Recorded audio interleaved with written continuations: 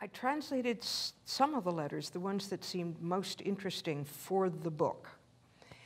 But then there were so many, and they were so interesting, and people who heard me talk about them got very excited.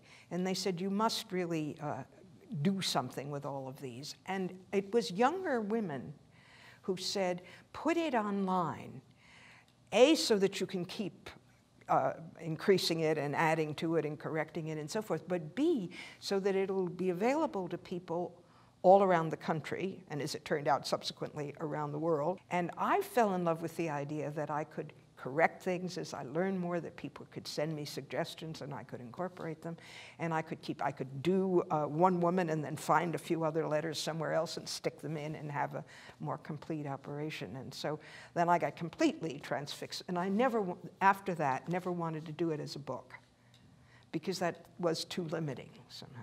I knew very little about what it meant to have it online. I just knew there was a possibility of having it somewhere where people could gain access to it. And I didn't understand anything about it. I mean, it was CC and MTL that set the whole thing up for me. I had no idea what I was doing at the beginning. I had research assistants who helped me, and they would, in fact, enter the letters. I didn't know how to do it. It took a while for me to learn all of this. Now I feel pretty comfortable with it.